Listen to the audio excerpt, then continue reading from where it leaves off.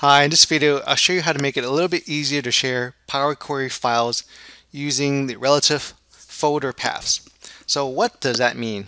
I have an open Excel book here, and maybe I want to reference this text file. This is just a text file with first name, last name, emails, gender. And if I bring back my workbook, my Excel folder here, let's say I want to bring that into Power Query. So I'll go to Data and go to Text and CSV. And I've browsed for that folder already. You can see that the folder is on my C drive. And I click OK to bring it into Power Query. I'm not going to do any transformation into it. I'm just going to load it in and load it in as a connection. So I go load, and by default in my particular configuration is loaded as a connection. If I want to open it in the query editor, you can see that it is here.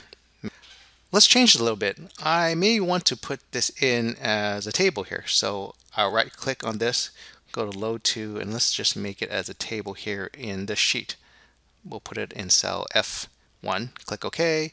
We have our table here, right? So no transformation is done. Let's say I close this file and I save it into folder 1. I'll save it in folder 1 where my name.txt file is. Save it. And let's minimize this. You can see that it's saved here. Let's say I send this file to somebody else and they put it in a different folder. So we'll kind of simulate that, right? And they put it on a different folder. They're in folder 2.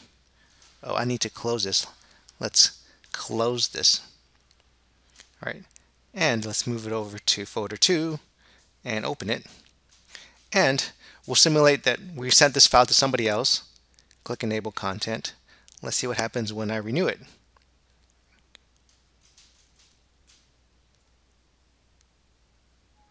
It says it can't find it because it's looking for it in folder 1. So this is simulating a situation where you may send this file to somebody else and the query is not going to work. So what we can do is we can adjust this query so no matter where it gets sent, as long as you have this particular file and the source file, that text file, it will look for that particular file in that folder. So what we need to do is we need to create some parameters. So I need to create a parameter that is going to look at the current folder path of where that file is. I'll just make a small table, a one column table. I'll call it folder path, and the function I'm going to use is called cell, equals cell, open parentheses, and file name. Double click that, close parentheses, and you'll see that it's given me the folder path of where this file is, book 1. All I need to do is I need that folder path, users, desktop folder 2. I don't need all the way up to that bracket. The opening bracket is telling me the name of the sheet. So to find that, I would need to use a find function, equal find, not quote find, find, open parentheses. I want to find that bracket, that left bracket. Whoops. I want to find the left bracket. You have to enclose in quotes, comma, within this text. That's that full path that it gave me earlier. And it's going to tell me what number of characters it found it in. That is the 32nd character. Now we're going to wrap that into another function called left. And it's going to find in this text, which I'm just going to bring back. I want it to bring back the file name again, and close parentheses, and the number of characters, right? Comma, the number of characters. And this is where that find gives me that number of characters. So if I finish that, it will give me the number of characters all the way up to that bracket, right? So you can see it gave me that bracket. I don't want that, so I'm just going to do -1. -1, close parentheses, press enter. So I have my folder path now. Turn this into a table. Let's double click this. Turn this into a table. Control T to turn it into a table. My table does have headers. Click OK, and I'll call this folder path.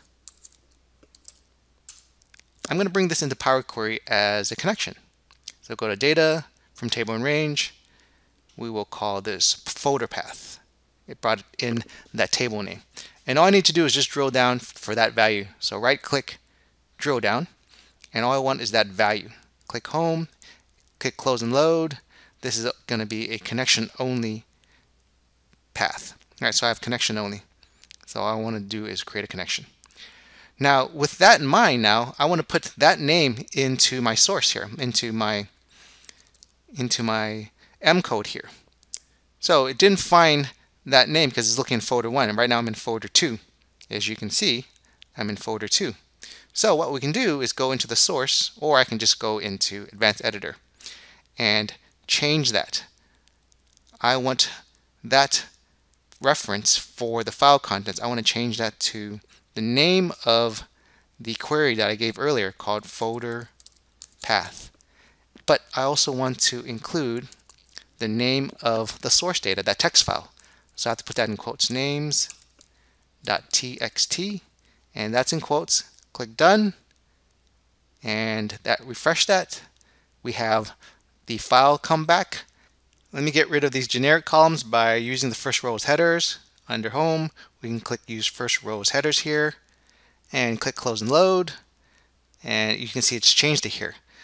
Well, let's see if this works. Let's pretend we move that names text file to folder 1. So let's bring up this names text file to folder 1 and see if we can break this. All right, let me go back into the sheet here. Let's refresh this, and yes, it got broke because that names.txt file got moved. So I'm going to close this and move it into folder 1. You can see we're in folder 2 here. It's referencing that. Click save. Let's move this book into folder 2.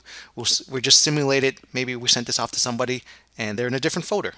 Double click to open that, and you can see here that we are in folder 1 now. If we'll click enable contents and queries connections, and let's see if we can see that work. And the reason why it doesn't work here in this case, we get this dreaded Formula.Firewall error, and that's because of a privacy setting. If we do have the option to change that, we can go to Get Data, go to Query Options, and under there go to Privacy, and always ignore privacy level settings. So click OK. We can refresh that, and that error will disappear. Now that's if the options is available to us to change the privacy settings. If we don't have that option to change it, I have another video to show how we can get around that later on. But this will cover if we have that option to change our privacy settings. So double click here. You can see that it has gone through the steps successfully, even though I'm on a different folder, and we simulated that. So let's say we change something here. We say, oh, I just want the people with edu, contains edu.edu, just those folks. All right, click OK. We only have about 21 rows. Click close and load, and we're down here. Again, if I just want to move this to something else, I go move this to folder 2. I go to names, move that to folder 2. We can see that it's going to break again. If I click refresh, it will break again, and all I need to do is save this, move this over to folder 2, open it again, and simulate the movement of the file to different folders. That would be the same as moving it to giving it to somebody else and they're moving it around. You can see here it's moving it to folder 2.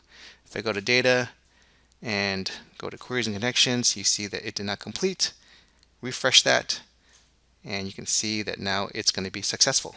So that's the way that we can share Power Query files that have references to a outside source, and if we wanted to share this and change the relative file path, and it makes it a little bit easier to share Power Query files. So I hope that helps. Thanks for watching.